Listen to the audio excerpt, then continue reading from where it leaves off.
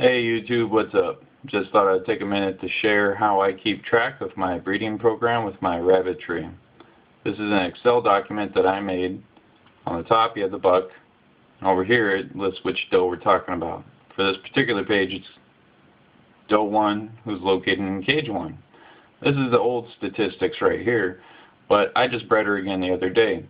So all I'm going to do is take these, I'm going to copy them, paste them right next door. On the top, I put in which buck she was bred with. In this case, it was also buck A. So I go ahead and input that.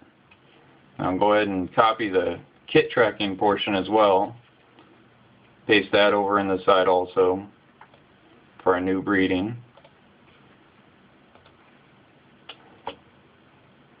Okay, in this case, I bred her on the 4th, so I'm going to go ahead and enter in the 4th here.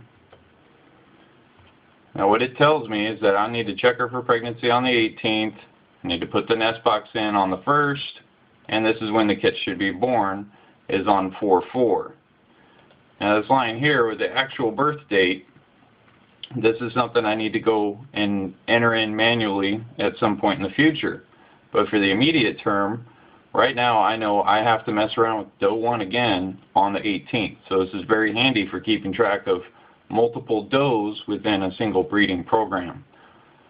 By knowing when to put in the nest box, I'm not guessing maybe it's too early, maybe it's too late. Now if you do put the nest box in too early, the doe is going to poop and pee in it, and it's going to become an unsanitary environment for the newborn kits once they do arrive somewhere around the 4th. Now let's just say we get our little delivery of kits. Let's say they come in on the 5th. They're a day later than anticipated. The way I've written this program is it uses the actual birth date, tells me when to remove the nest box, when to begin weaning the kits, when I need to be done weaning the kits, and when is the earliest possible day that it's okay to rebreed the doe without any kind of harm.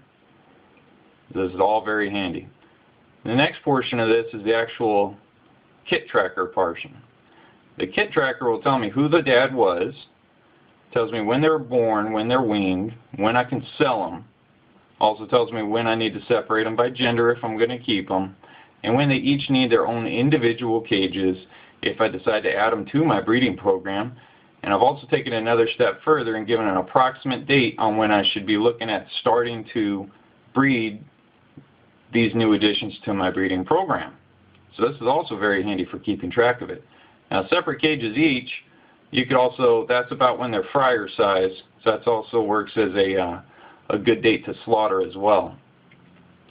Down on the bottom portion I've added this to keep track of the kits so I can determine when my does are no longer being as productive, and I can also look at the data set over time and determine which buck is actually producing more babies, buck A or buck B, what have you.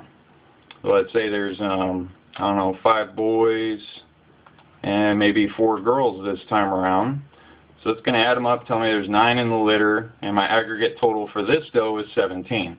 Also very handy for keeping track of my breeding program over time.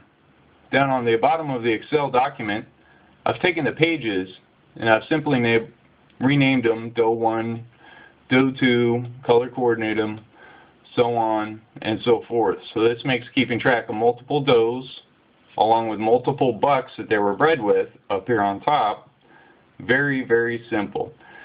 It also creates somewhat of a pedigree record so I can tell who's related to who and who's okay to breed with who. So feel free to comment, and thanks for watching.